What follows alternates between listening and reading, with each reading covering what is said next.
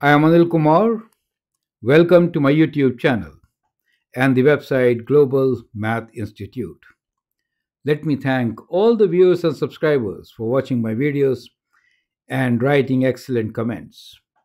As per your request, here is a video to master exponential functions. We'll begin with very simple examples. In this video, we are going to find just the y-intercept. Now, to understand the concept, we have 10 simple questions, and to master it, we have 10 more, which include 5 plus 5. Last 5 are the test questions for you. I hope you find the series very interesting and useful. Share your comments and provide suggestions. So, let me begin with sharing with you the 20 questions we are now talking about, where we are going to find the y-intercept for exponential functions. So then, exponential functions y-intercept will be very easy for you. So here are the next 5, which is 10 questions. Now next 5 makes it 15, and then we have a set of 5, which are the last 5 test questions for you on this topic. Let's now begin with our solutions. So when we talk about y-intercept, what does it really mean? It means where the graph crosses y-axis, right? So basically, we are looking for a point where graph cross y-axis. This is y-intercept, right? Now, if you sketch the graph of an exponential function, normally it should look like what? It should look like this, right? Either it is always increasing or always decreasing. We have a video on that to understand where is it always increasing and where is it always decreasing. Now this point here is called the y-intercept, since this is where the graph crosses the y-axis. You get the idea. X value being 0. So for y-intercept, what are we going to do? We are going to place x equals to 0 and find the value of y. Simple as that. So let's try to do it in question number 1. So y-intercept will be, substituting x equals to 0, we get y equals to 3 to the power of 0. Anything to the power of 0 is just 1, and therefore we get the y-intercept, right? So let me make this column here and write down the y-intercepts here, right? So in the first case, of course, we got 1 as our y-intercept. In the second case, if I substitute x equals to 0, I get y equals to 5 times 2 to the power of 0. Now, 5 gets multiplied with 2 to the power of 0, which is 1. And so, what we get here is y-intercept of 5. You get the idea. So, the y-intercept turns out to be the value of a in the expression a b to the power of x, right? If that is just the function we are talking about. Making sense to you, right? So now you can continue with me. Substitute x equals to 0. We get y equals to minus 7 times 5 to the power of 0, which is minus 7. So we have negative 7 this time as the y-intercept, right? Next one here, substitute x equals to 0. This gives you y equals to 5. 4 to the power of minus x. Minus 0 and 0 is one and the same thing, right? So it gives you 5 again, right? 5 times 1, let me write it, and that is your y-intercept. Is that clear to you? This time we have a fraction. So when I substitute x equals to 0, I get y equals to 5 within brackets half to the power of minus 0. Anything to the power of 0 is 1, and so this is also 5 times 1, which is again 5. So remember, we now know that anything, right, b to the power of 0 will be 1. So that is key. Correct. Let's move on and take the next set of 5 questions.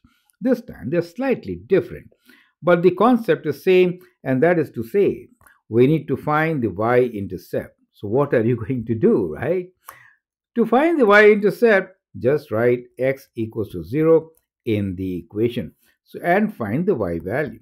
So we get y equals to 3.50 to the power of 0 plus 2. Anything to the power of 0, we know b to the power of 0 is 1. and therefore we get 1 here plus 2 gives me a y-intercept of 3 this time. So when we have a function which is ax ab to the power of x plus c is slightly different. Can you write down a general solution? Yes, you can. So try it out, right? Next one, let me continue. You can also now pause the video, answer these questions, and then check your solutions.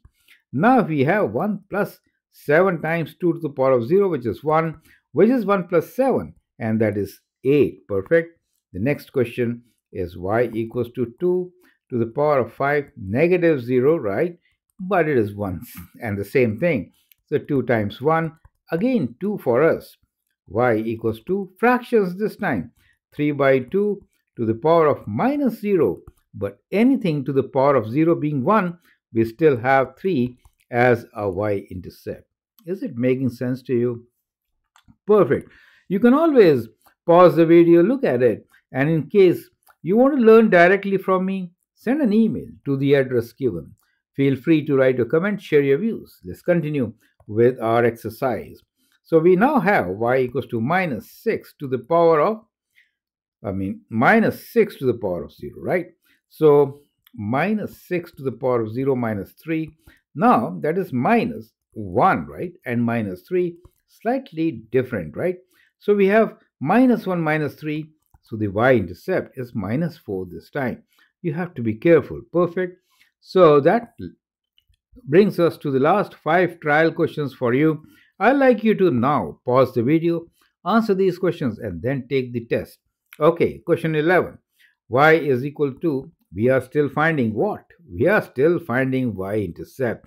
Substitute the value of x equals to 0, and we know b to the power of 0 is equal to 1. Using that, we can find the y-intercept, and normally we are getting y-intercept as a plus c. Do you see that?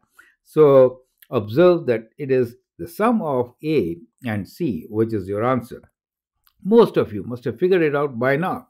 Anyway, let's write down 3 to the power of 0 minus 0 you may write plus 2. And anything to the power of 0 being 1, 1 plus 2 is 3. So y-intercept is 3, right? The next one here is y equals to 1 plus 7, 2 to the power of 0, which is equal to 1 plus 7 and 8 this time. Next one, minus 2, 5 to the power of minus 0. Substitute x equals to 0. Makes sense, right? So we get minus 2 times 1, which is indeed minus 2. And 14th one is y equals to pi by 2, right? And here we have 3 by 2 to the power of minus 0, which is equal to pi by 2. So our answer here is pi by 2, correct? Pi is 3.14, right? Okay, now the last question for you to practice, y equals to 2 times 10 to the power of 0 minus 3, which is 2 times 1, right, minus 3. 2 minus 3 is minus 1. So that brings us to the end of this practice session. With that, you've learned that the y-intercept effectively is the sum of a and c, right? Feel free to write a comment, share your views. In case you want to learn from me directly, send an email to globalmathinstitute@gmail.com. Makes sense, right? Last 5 questions are your test questions. So I'd like you to now pause the video, answer these questions. I hope in this journey of learning, you have seen how easily we can find the y-intercept. And key rule here is that the y-intercept is basically equal to the a value plus the c value. C value gives you translation up and down, and A gives you vertical stretch. So the value of 1 being multiplied by A is A and plus C. That is your answer. So the very first one, what answer do you expect of the y-intercept? Can you write directly? Well, 6 into something to the power of 0 will be 6 into, this time 2.25 to the power of 0 will be 6 into 1, just 6, right? So therefore, the others also you can write very easily. Here, the answer should be 5 plus 4, which is 9, and then it be 2 minus 4, which is minus 2, and then it should be 2 minus 3, which is minus 1, and the last one should be what? 6 minus 1, okay? 6 minus 1 will be 5. So these are the correct answers for your test questions. I hope you got them all right. Well, feel free to write your comment, share your views, and then watch our video on how do we find increasing and decreasing intervals for the exponential functions. Follow our series to understand and master the strategies of learning mathematics at any level up to grade 12. I hope it makes sense. Thank you and all the best.